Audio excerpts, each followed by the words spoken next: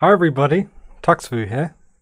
So recently Jason from Linux for Everybody showed his favorite music player, Lollypop. If you haven't checked out his channel, I recommend you do so. I'll leave a link down in the description. So I thought it would be a good opportunity to show my favorite music player, which is called Clementine, which is also nice and open source and has lots of cool and similar features to Lollypop. So let's have a look at it. So, Clementine is available for Windows, Mac, and Linux. So, one of the cool features of Clementine is you can do searches for music on your computer and online. So, this works for free music services and also paid music services. As you see here, it says these sources are disabled, gives you a reason, and these say not logged in. Obviously, I don't use any of those services, but there's some ones here which are, I guess, gratis services that you don't need to be signed in to use. So now I can, let's say, search for some Mozart. As you see, I've got lots of Mozart in my music collection, but let's say I've listened to that lots of times. I want some nice, new, fresh Mozart music. So I can see here under Magnatune, they've got quite a bit. So I can add this album to my playlist. And let's add this one to my playlist, and now I can also save these playlists, which include the music from online sources, which is a really cool feature.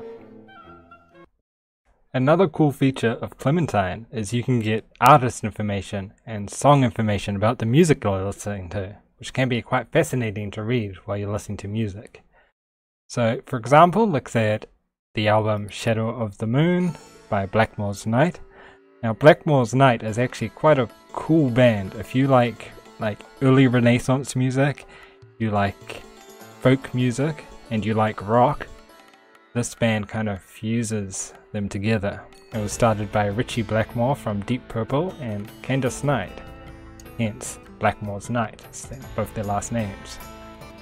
But let's click the Renaissance Fair and click artist information. We get some info from Wikipedia about Blackmore's Night, and if we go song info, we should get the lyrics, which is quite cool. Now, among other features, Clementine can rip audio CDs, and it can transcode music, and it also does auto tagging of music. So if we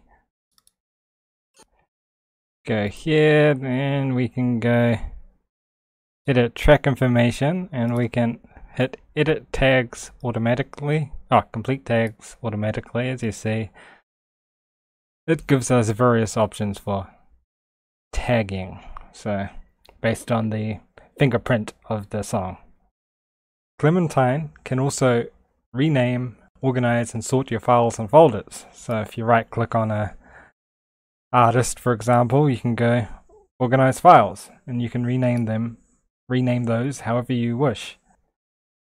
Clementine also offers some flexibility in the way music is organized and displayed to you. So we can click up here, we can go group by.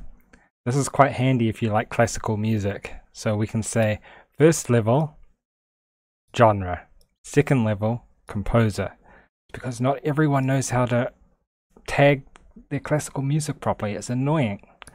Then we can say album. Great. So now I can go classical, and then here I've got a list of composers, but because not everyone knows how to tag it properly, that's why we said first level genre, so that we get extra classical music under unknown. Clementine has an app for Android called Clementine Remote, so it's a remote control for Clementine. Really cool. It's on F-Droid and Google Play, so you can get it if you de-Google-fied your phone. And gives us full control, as you see. We can even do the playlist, switch between songs like that, switch back to the player, and get the song details.